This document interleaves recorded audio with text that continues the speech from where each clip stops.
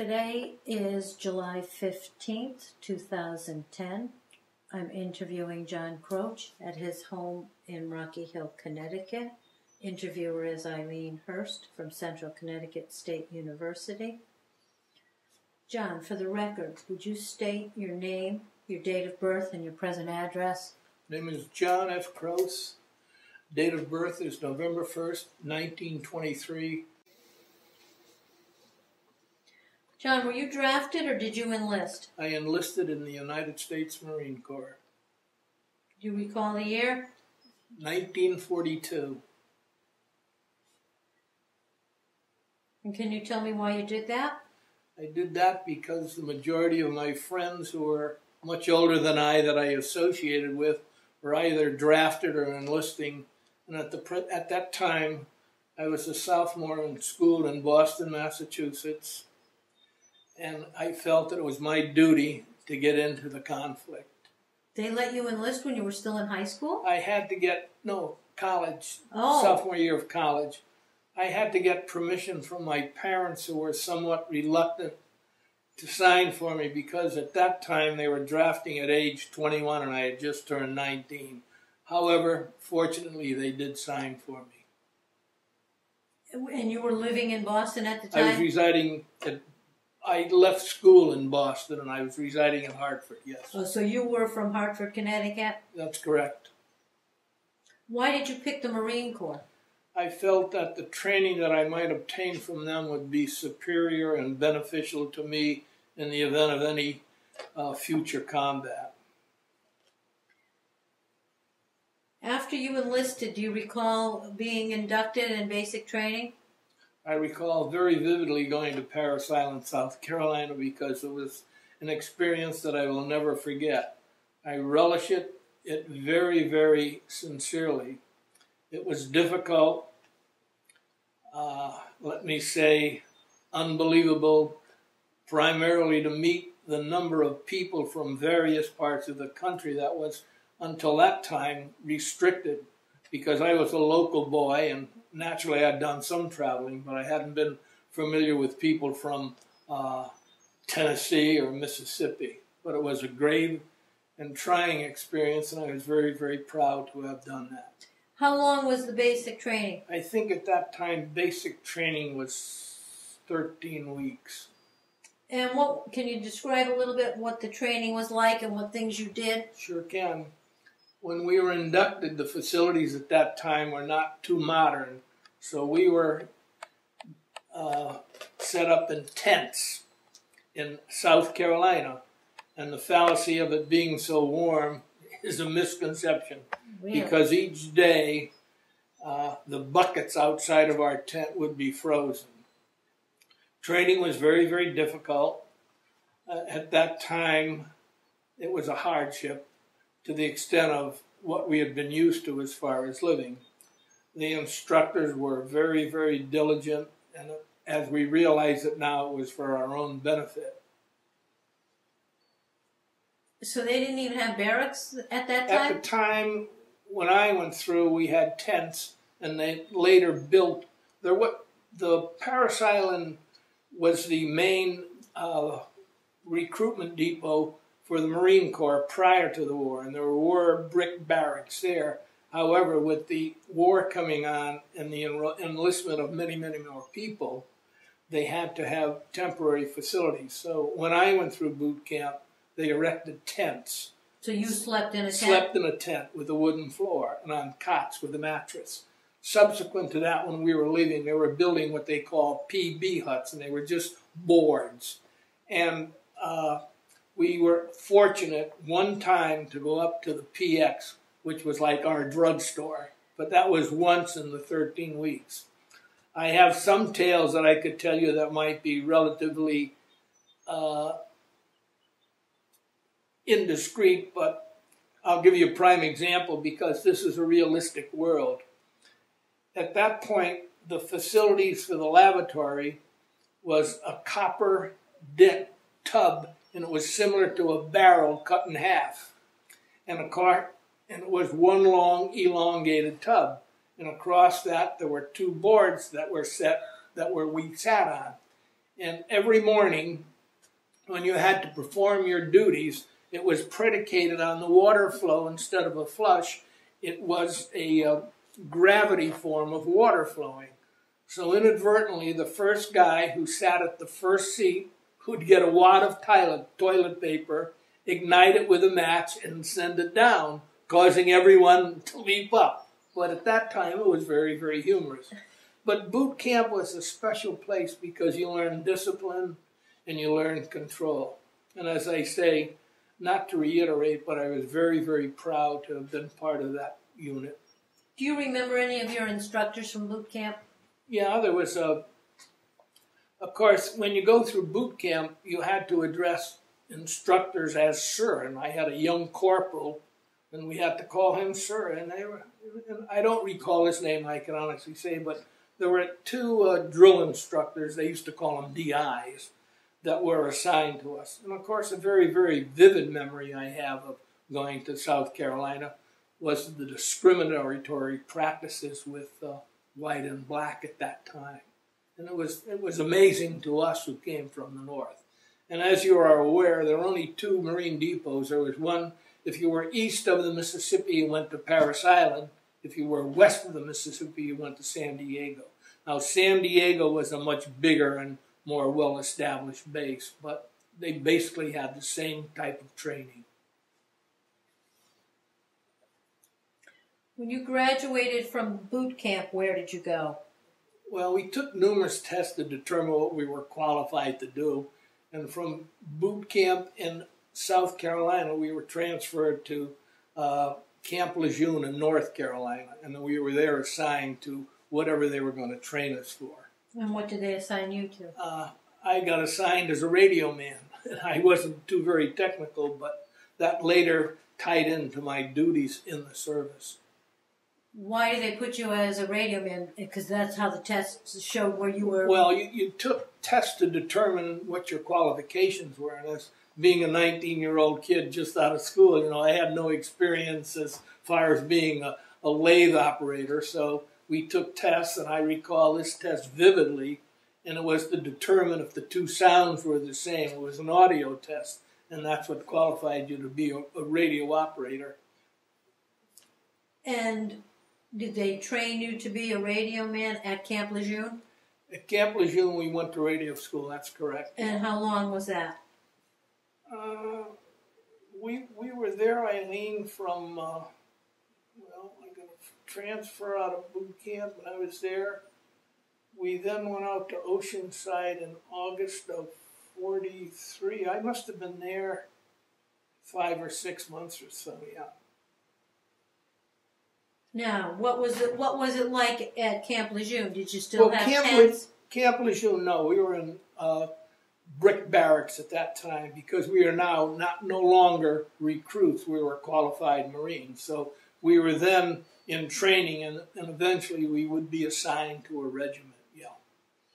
What was camp life like at Camp Lejeune? Was the treatment better because you weren't in basic anymore? Camp Lejeune, as I say, we were actually military men then. We were not basic recruits. Yeah, it was much better.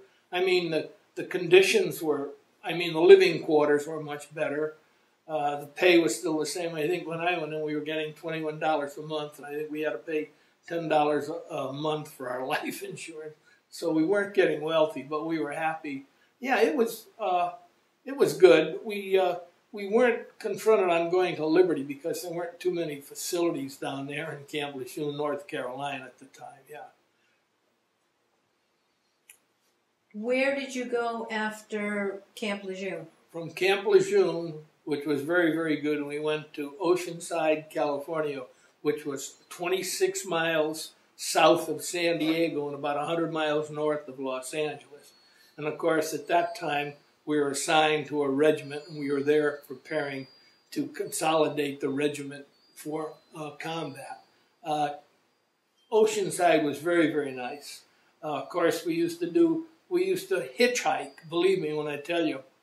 And again, bearing in mind, I was probably still a 19-year-old. We used to hitchhike from Oceanside, California to Long Beach, California. And that was about 90 miles on Highway 101 along the wealthy coast of Laguna Beach and La Jolla, which were, you know, you could have bought the whole country out there for $10, but no one had $10. That's now a luxurious resort. But a very vivid memory I have there is then of course, you created friendships with a bunch of fellows. And one very, very good friend of mine was a kid by the name of Joe Hanley. I don't know if he's still alive, but he was from South Philadelphia, and he was a real tough. But he was in the Marine Corps, either the Marine Corps or jail. But he was a hell of a nice guy. But I recall again, you know, certain things that stick out in your mind. Yeah. We used to go up to Long Beach, California, and there was a bar up there, Caterers 5 and Dime. And I remember distinctly we were getting drinks for $0.25. So that was then. And of course, at weekends when we go up there, we got familiar with a hotel up there. And of course, they had no facilities for us, but they used to let us sleep in the basement where they stored mattresses and everything. And we used to hitchhike, and big truckers used to pick us up. People were very, very concerned with the servicemen out there. Of course, we never used to go to San Diego, which was 26 miles, because there must have been like 9 million sailors there. So, and we didn't go into Los Angeles because there were numerous Army personnel there. We used to go up to Long Beach. Of course, as I understand now, Long Beach has had some depreciation as far as the quality of life there and everything. Yeah, but along that 101, La Jolla and Laguna Beach, those are multi-million-dollar houses now. Wow. How long did you stay in Oceanside? We departed from Oceanside on January of 1944, and as the history of our division will show, we departed at, we left at San Diego naturally, but we went right into combat from January. We left at January 1 of 44, and we went directly into an invasion on February 19th of 44. What division were you in? 4th Marine Division. When you were training at Oceanside, did you know that you were training to go into combat? Yeah, well, we knew that from Oceanside, you embarked from San Diego, so we knew we were going out. Yeah. Did you know where you were going? No, we had no idea of where we were going. You never had any idea of which island you were going to invade until at such time prior to maybe 3 or 4 days, so then they'd indoctrinate you and familiarize you what you were going to do and where you were going to go. Yeah. All right, so you left January of 44 from San Diego, California. And what was your first combat mission that you First combat mission, the 4th Marine Division was the first division to take over occupied Japanese territory. We invaded the islands of Kwajalein and Roy Namur in the Marshall Islands. It was a relatively short campaign. I just got a piece of shrapnel in my left leg there. Which? Kwajalein or Roy Namur? I think it was Kwajalein, yeah, because there were two islands adjacent to each other. So then, in fact, I will give you, if you're desirous of having, I have a picture of myself by a knocked-out American tank on Kwajalein. Yes, we can attach that to your record. From there... Well, and those battles at Kwajalein and Roy Namur, your job was the radio man? At that time, I was in headquarters and service company of the 20th Marine Regiment, but I was assigned to the 2nd Battalion, 23rd Marine Infantry Division for communication purposes on that particular campaign. Yeah. Now, as a radio man, what did you actually do during the campaign? You would be in contact with regimental headquarters to determine what the need was, and they would send the information back to the ships and etc. So we would keep in constant communications of where we were advancing and what the situation was. Yeah. Where were you located? Were you on a ship? No. I was on. We would go in on LSTs, and they used to call them Higgins boats in those days. And if you recall, you'd pictures circling in the area. And you'd go into shore, and they'd let the ramp down, and then you'd disembark and go up the beach. Yeah. So you were already let off. I was on the beach. And you were on the beach, and then you were communicating with the ships. Right. What kind of an operation would you set up on beach? It couldn't have been too. We carried a small radio on our back at that time. Yeah. Do you recall what kind of radio it was? An SCR or something. I don't know the technical name. I'm not a technician, believe me. After, how long did the Kwajalein? I think we took that island in 2 days, and then we stayed a few days, and then we went back to the island of Maui in the Hawaiian Islands. At that time, Maui was not a luxurious resort like it is now. Again, we went into old wooden docks, housed in tents again. We're on the side of the mountain, constant rain. Now, as far as liberty, we couldn't go to the main island because we would get replacements, etc. We used to get a recon jeep and go along a mountainside road. There was a small town called Lahaina, and I think it's publicized in the newspapers today. We used to go there to a drugstore, and they had bootleg rum. And don't misconstrue, I wasn't a drunk. We used to get bootleg rum for $6 a bottle. And we were on Maui, and we trained. And then... you trained for what? Trained for future missions. So then again, we actually, in essence, we traveled on what they called APAs, which were assault personnel vehicles. They were small liberty ships. They were not big transports like they used to transport the Army. In fact, on some occasions, we had more time on ships maneuvering than some of the crew did on the ships. So we disembarked from Maui again for our next invasion, which was the island of Saipan, which was a big campaign. Do you recall the date? Yep. We invaded Saipan in July. We probably disembarked there in March or so, March of 44. So you were really on the forefront because you were taking these islands from the Japanese. The 4th Marine Division was noted for making 4 major invasions in 12 months. And it's in the history. I'll give you a copy of it. You can return it to me. Were you involved in all 4 of those invasions? All 4 of those, yeah. Okay, so tell me about the invasion of Saipan. Saipan was a much bigger invasion, which was a bigger island. That took us 30 days to secure. So we invaded that. Casualties were relatively heavy. And history reveals that the people that resided on Saipan were committing suicide because they thought the Japanese had told them that the Americans were going to kill them. And there's some documentation showing people committing suicide, jumping off cliffs, because they were afraid the Americans were going to kill them. Now, from Saipan, we did not return to Maui. We automatically invaded Tinian, Tinian, and that was about 30 days later. And those were in the Mariana Islands.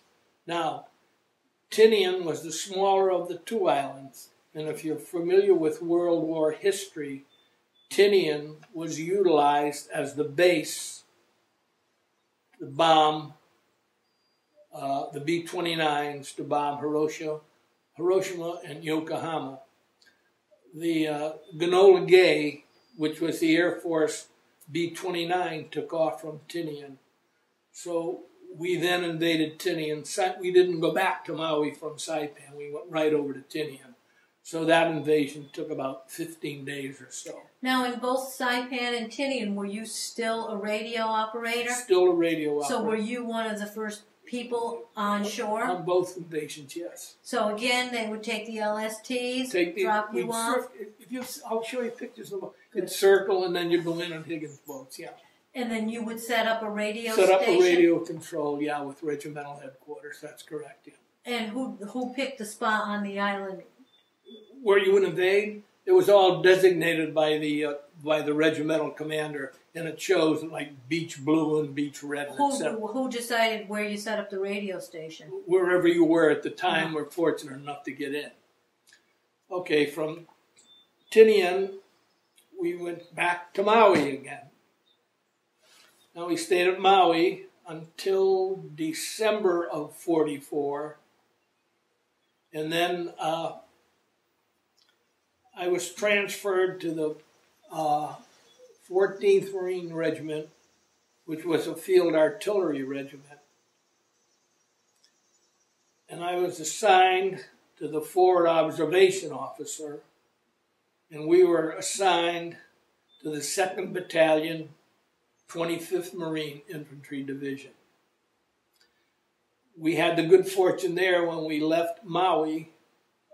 A young fellow and myself had a day to get off the ship in the main island and go ashore for a few hours.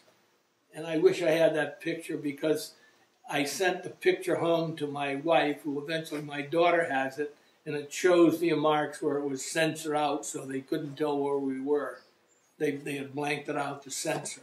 But my daughter has it in Essex. And then we boarded and we invaded the island of Iwo Jima on February 19th, 1945. Now, the main reason for invading Iwo Jima, now this is what I learned from history, was to protect the B-29s that were bombing Japan. And they were, we had to have a base for fighter escort, so they took off from Iwo Jima, which was only 600 miles from Japan.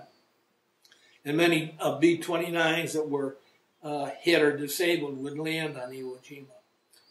I honestly think that that was a waste, because I think the higher-ups, and I'm no general, but they misinterpreted the resistance that we would get. And we took a shellacking on Iwo Jima. The casualties are extremely heavy. In fact, over at Central Connecticut State University at that memorial, if you've ever reviewed that memorial, you'll see that there were 94 men from Connecticut that were killed. And my children and myself donated an amount of money, and we're on that big black plaque in the front. And they inserted bricks along the perimeter of the monument to designate these were the people that were there. And there was a young doctor who was, I think, a replacement up at Iwo, Dr. Gentile, who formed that with no federal funds. It was all through private contributions. And it's an exact duplicate of the Marine Memorial in Washington, D.C. As I say, I had the good fortune, and I say this with tongue-in-cheek, to get wounded on the second day. We had miscalculated the resistance we would have accomplished. And I've got a story there that there was a gentleman from East Hartford who was writing a book on the invasion, and I'll give you the copy that I have there, the portion of it. And I was assigned with the forward observation officer, and at that time we were with 75 millimeter cannons, which were very, very small. When you say you were assigned to the forward observation artillery, was your job still as radio man? Radio man, because at that time what we did, if the guns ever got in, the forward observation officer, who was a lieutenant, would tell us what position or what coordinates to aim the guns at, and then we would send it back by the radio. So in our group, there was the FO officer. Do you remember his name? The fellow I was with was a fellow by the name of Johnson. He was a Carolinian. There was the assistant was a corporal by the name of Don Matthews. There was myself, and there was a security man by the name of Joseph Sarno from Boston.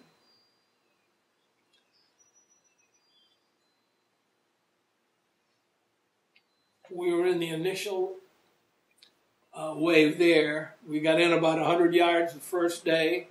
The second day we got up to our right flank about 100 yards. We stayed there, and at that night a phosphorus shell landed on Mr. Sarno and myself, and we were evacuated immediately. The Army took us off in what they call ducks. They were amphibious tanks. I was then on the converted APA, which was a hospital ship. To show you how many casualties they had, they were going to take us back to Saipan, Now, this is only the 21st of February, and the invasion was the 19th. They were going to take us back to Saipan, but that hospital was filled up, so they couldn't take us there. So we stayed in that staging area for 2 weeks, picked up some more casualties, and they took us up, myself and the group, to the Army Station Hospital in Guam. We were there until April. Then we set sail from there to Pearl Harbor. They took off quite a few of the guys at Pearl. And then I stayed on, and they took me back to San Diego. At that time, they thought they were going to have to graft skin. And the procedure back 60 years ago was a lot different than it is now.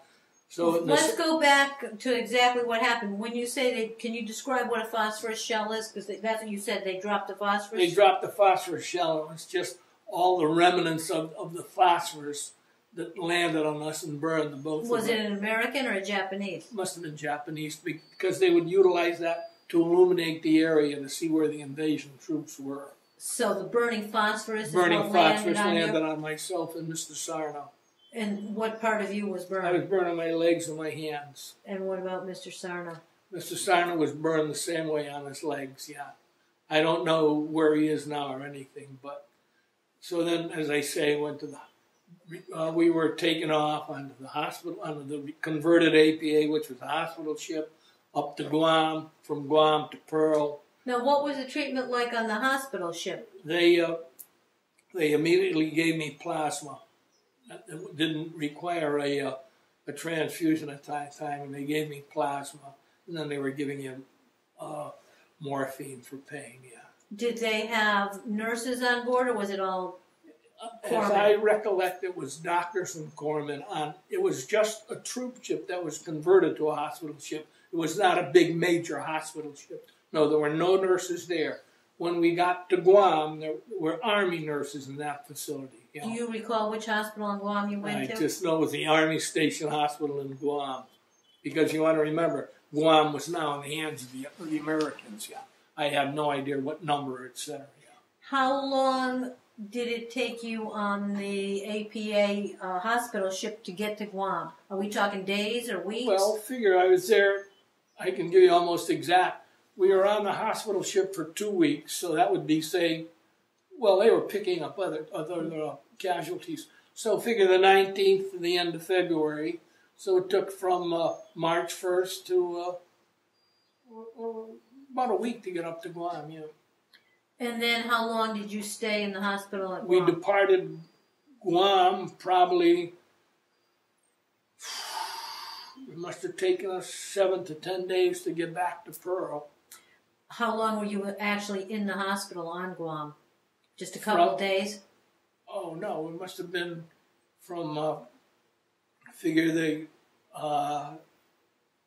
March 1st, 7 days, the middle of March. Probably a month or so in Army Hospital in Guam, yeah. What was the care like at that Army hospital? Very good. It was a regular, up-to-date hospital with modern facilities, doctors and nurses, yeah. Okay, then you left We Guam. departed from Guam, and we came back to Pearl.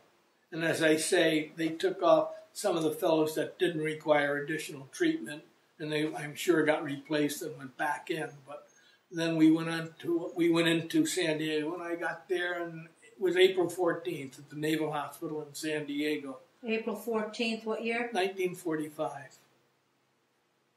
And that's when they wanted to do skin grafts? I was in the ward that they were doing skin grafts, and I vividly, again, certain things stick out in your mind. There was a fellow in the next bed to me who was on an aircraft carrier, and he had walked into a propeller in his face. Now, in those days, grafting, they would take your skin and they would grow. It was almost like you would be grafting on a tree or something, and you'd see a huge knot of skin going up. But mine was coming along, and they used to wrap it in saline bandages all the time. My hands were healing, but my leg was still wrapped. And I recall, after I think I'd been there a month or so, and I finally was able to get liberty, and I had to wrap my leg in in plastic so it couldn't get wet to go on Liberty. Yeah. And I was there from, as I say, February 14th. And then I got a sick leave furlough. I had 30 days in June of 45 to come home. So I was home for 30 days and then went back to the hospital again. And I was there, and then they said I was all cured. So then I got a 30-day transfer to the Marine Barracks in Philadelphia. And that was because I got separated in October of 45. So that would have been about September, about a month prior to that, about September 29th. And they used to give you 30 days and 10 days travel time. So I came home for 30 days. I turned into the Marine Barracks in Philadelphia, and then I got discharged because the Marine Corps inaugurated a point system then, yeah. So as I say, I was fortunate enough to have the war end in February of 45. And the boy that replaced me, that took over my position, was a boy by the name of Maurice Goodrow from New Bedford, Massachusetts. He took over as radio man for me, and he died of wounds received in combat. On Iwo Jima? Yeah. Do you have lasting scars or effects from your burns? Yeah, I get disability and I have scars on my leg, yeah. Did it hamper your life at all? No, it didn't hamper my life at all.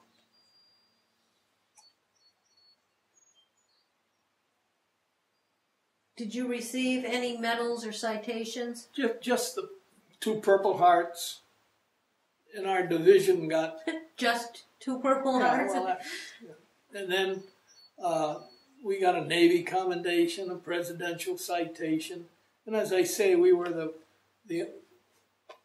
I'm very proud of that division. It's not only me, but the numerous guys in it, because of recapturing Japanese held territory. And we were, 4 major invasions in a period of 1 year. And it was, to me, it's a record. That's huge. Now, because you were involved with those 4 major invasions, and you were actually on the first wave going in, you actually saw a lot of combat. Yeah. Do you recall what the casualties were on any of those 4 invasions? Yeah. Roy and Amur, they weren't too bad because the resistance wasn't that great. Saipan, they were pretty heavy. Tinian, we had jumped over from Saipan. They weren't too bad, but Iwo Jima was, as I say, was devastating going in, and it was not like some of the previous Marine invasions where the poor guys couldn't even get in because they had hit barriers in the water. And as I say, fortunately for me and unfortunately for the Marines on Iwo Jima, they encountered the difficulty as they proceeded to go up the island to get the possession of the airfield. And then the historic event of raising the flag on Iwo Jima, that didn't take place until the 5th day. And as I say, I was off at that point, yeah. Can you describe what it was like going in combat? You must have had... I can honestly describe it because, again, you're a 19-year-old, know-nothing, smart-ass kid. And I use that word as a smart-ass kid. And you had no fear. But then when we started going into Tinian and Iwo, our motto used to be back alive in 45. And then you were fearful. I mean, you weren't a coward, but you were afraid. And I mean, I think it was a natural reaction. And it was not only young, new guys like myself, but I mean, it was the Marines who had been in the Marine Corps, who had been career Marines. And I'm sure they felt the same way. And I think that's a human reaction. This is a nice place, but we don't like to leave it.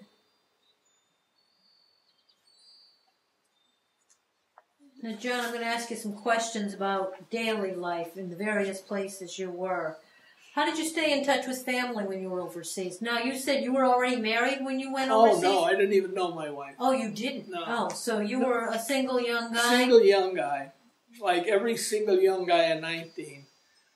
Unfortunately, I used to write, I had, numerous friends you met in school and all over and everything.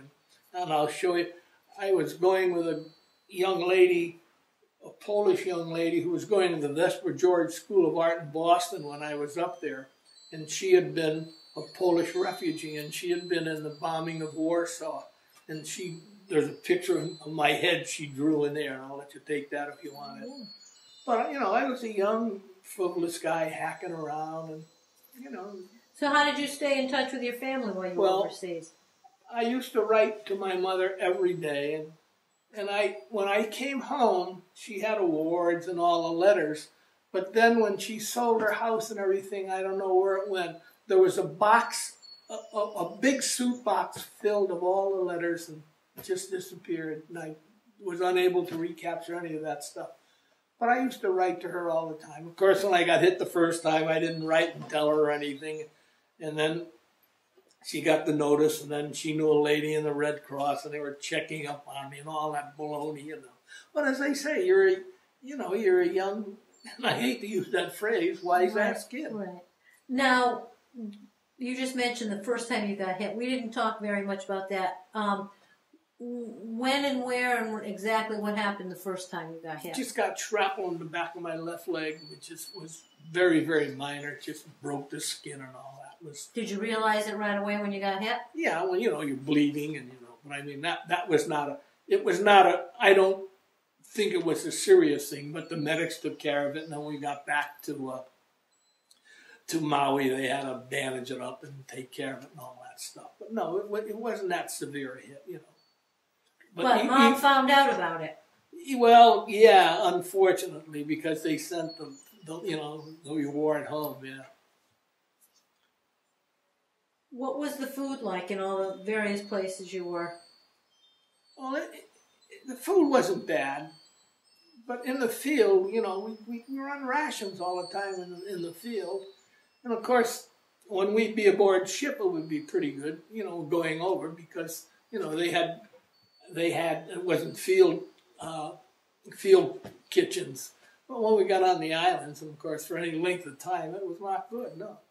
I remember once on Saipan, we had another fellow from South Carolina. There was a chicken, and he got the chicken, and he cleaned it, and we did it up ourselves. But we were on we'd eat K rations and all that stuff all the time. But that was secondary at that time, because you were young, and food was not the thing. And I mean, you just accepted it.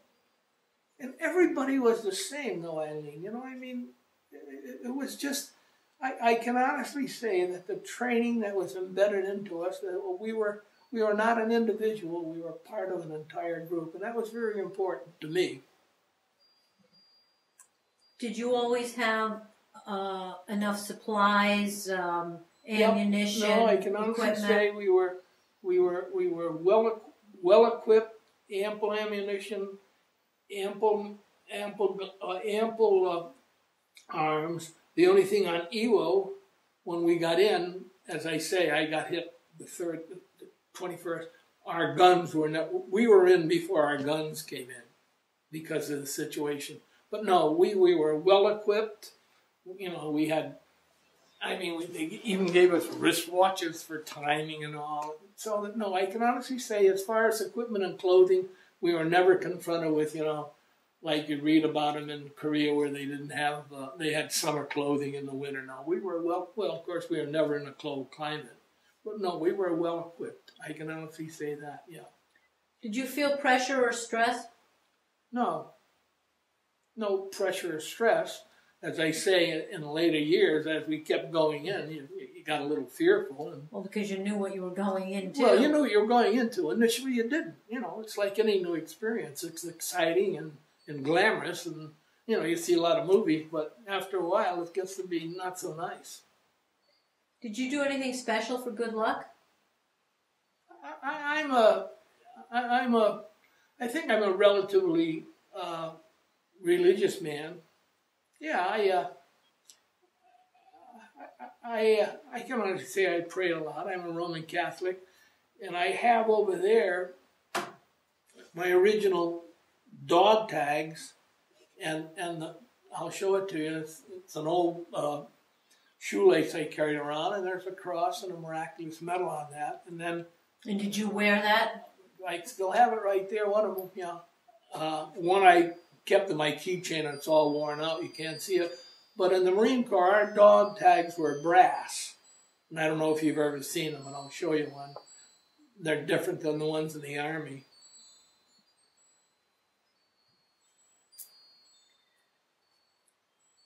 What did you do for entertainment? In the military? Yep. When you get leave, did you get leave periodically? No, we didn't get that much leave. After boot camp, I got 7 days. I came home, and then went back, and then I didn't get a leave until the one from San Diego, and I came home, and then my good friends were home, and of course at that time I was a little older, and you just hacked around or everything. You didn't have any leave when you were overseas? No. What did you do for no place to go. Yeah. What did you do for entertainment in the downtown in between those invasions? Like we had, I had a ball glove. We used to play baseball, go to the PX, drink 2.3 beer, Did you see any USO shows? Once. Where? Went to the Hollywood Canteen once. And that was in the United States? In the United States, but I never went to the USO shows or any of that stuff, no.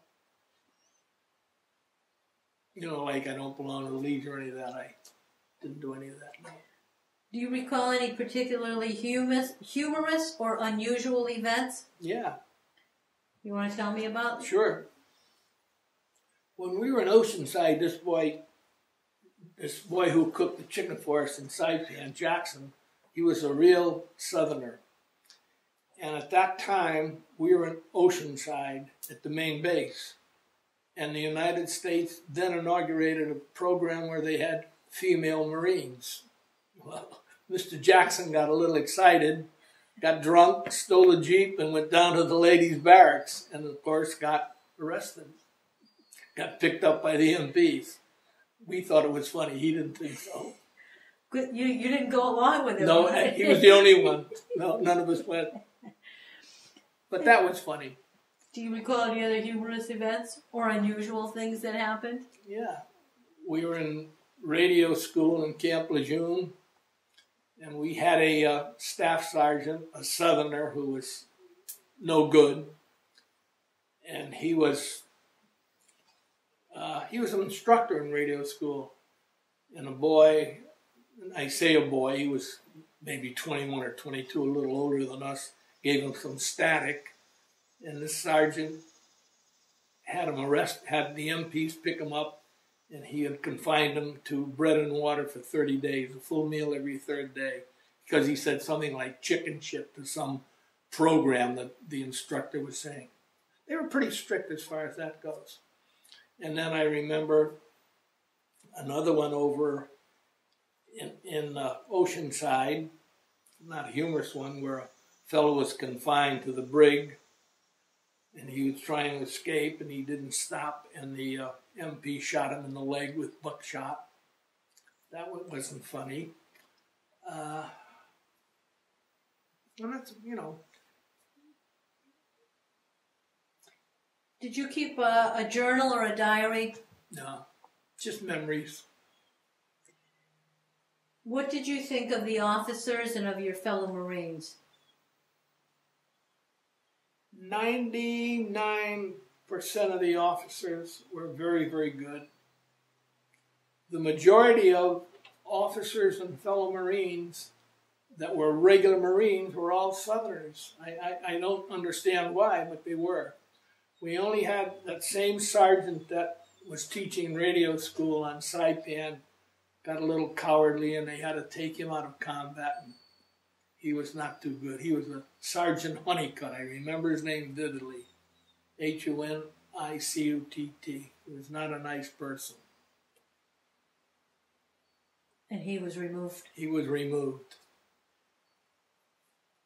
Did you stay in touch with any of your fellow Marines after the war? I was in touch with a fellow by the name of Tim Cody. Can you spell his last name? C-O-D-Y. Fordham graduate. Prior to going in the Marine Corps, he was in the 14th Marines with me. Tim ended up working at Union Carbide, and we used to rent a summer home after we were married down at White Sands Beach. And Tim had a representative from India with him one summer, and they came and stayed with us for the 2 weeks, and we had this Indian man with us. Yeah, kept in touch with Tim. There was a boy by the name of Bill Cooper, who was since deceased, worked for the telephone company, lived up in Warehouse Point. And then just recently, there was a boy that went to grammar school with me by the name of Billy Doran. He was a telephone man in the Marine Corps, and he was an Iwo Jima survivor. And he in fact went to St. Peter's Grammar School with me. He was about a year younger than I, and he just died a while ago, and I kept in touch with him. And they were local boys. Yeah, that's the extent of it, yeah. Do you recall your last day in service? My last day in service, yeah. What was that like? When I turned into the getting ready for discharge down in Philadelphia, they offered to rate you one rate higher than your current rate to keep you in, because they were looking for personnel to remain in the service. And I said, I think it was a major. I said, no, thank you. I wanted to go home. What did you do in the days immediately following your discharge? What didn't I do? Well, you know, again, I had no affiliation with any young lady. I used to write to quite a few people and everything, and I bummed around with the rest of the guys. We were getting $20 a month, and you know, didn't work. You returned home to your family home in Hartford? Returned to my home in Hartford, yeah. And I lived in with the your south end parents? of Hartford, lived with my parents. And yeah. bummed around for a while? Bummed around with the guys for a while. Sure, that's what it was, bumming around. You know, renewed relationship with all your old friends and everything. And then that was the extent of it. And then did you go back to work or back to school? Well, at that time, I didn't go back to school, which I should have done, but I didn't. But you never talk about the past. We were hacking around, and the Veterans Administration at that time was in Hartford. They had 2 facilities, and they were very, very active because there were so many people coming back.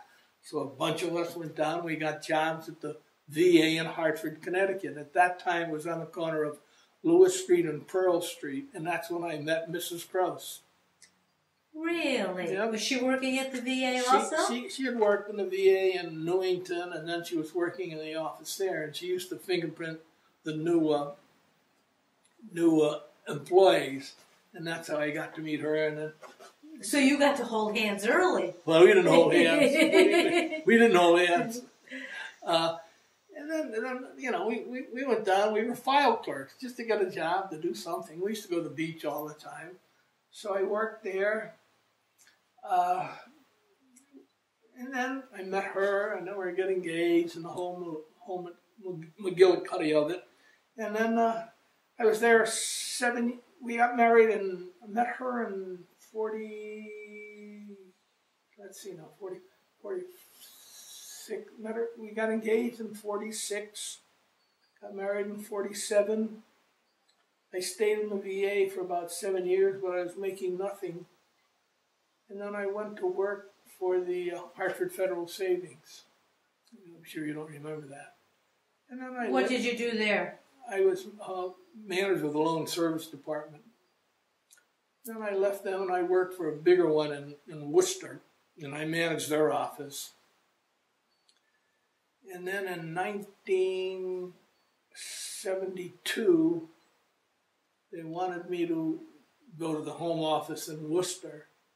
I was assistant VP at the time, and they wanted me, because the vice president of the mortgage officer was retiring, and they wanted me to go to Worcester, and I didn't want to move, so I retired. In 1972? Yeah. And then I went to work for the town of Glastonbury. I was collector of revenue, and then I retired from them in 1983. And I'll tell you a little anecdote. I was always kind of an adventurous guy, so when I was working in the VA, I was always looking ahead. So I filled out an application for an appointment for a different job, and I sent it into the Civil Service Commission. So my wife and I were going to get engaged in December of '46 on Thanksgiving Day, and I still have the telegram.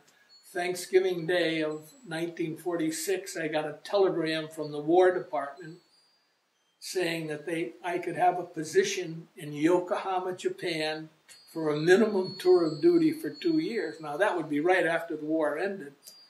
So she lived up by Rocky Ridge, by Trinity College, and I lived in the south end of Hartford. I ran up there all the way and said, look, and she said, well, you can go, but that's going to be the end of our friendship. But it was a great opportunity, and I as I say, I still have the telegram in my archives. So you chose to stay home and chose get married. To stay, which was not a wise decision, but yeah, it was 1946. It was great. It would have been a great position. And then we got married, and we were very fortunate. We have 3 children, 8 grandchildren, 5 great-grandchildren. Been happy and healthy. Had our ups and downs, but we're very fortunate. John, did you join any veterans organizations? Nothing. Life member of the Iwo Jima Memorial Association. Do you participate in parades or nothing at all? No. Are you involved with any of the activities? Do a lot of volunteering work, though. I mentored a boy at the middle school here this past year to learn how to read. The lady across the street retired from Travelers. I worked with the blood drive there all the time. I volunteer at the Hartford Marathon. I did a lot of volunteering work in Florida. Did your military experience influence your thinking about war or about the military in general? I think it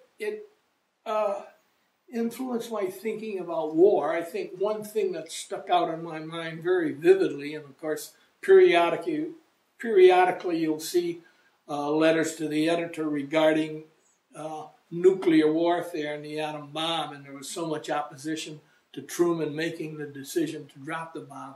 But I think it was a very, very wise thing, because we would have had millions and millions of casualties.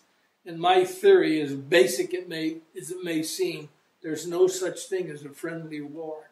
It's a hard concept, but there's, a war is a war.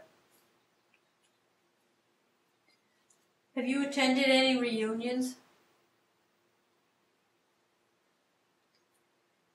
How would you say your experience in the military affected your life? Oh, I think it was very influential in teaching me to respect life. I think I as I keep saying about a young smart-ass kid, I think it taught me a lot of responsibility and to be cooperative with an individual, not to take myself as one person. I really do. I think that was it. John, is there anything else that you'd like to add that we have not covered in this interview? Any other incidents? Go on and ever. As I keep saying, I'm very, very fortunate that I've had a good long marriage. It'll be 63 years this September. We've got a good family. Everybody is healthy and wise. I don't know how wealthy, but no, I can honestly say that, and I'm not blowing a lot of smoke, but I've had a good life. I have a few pacemaker and a few other stupid little things like that, but I've had a good life.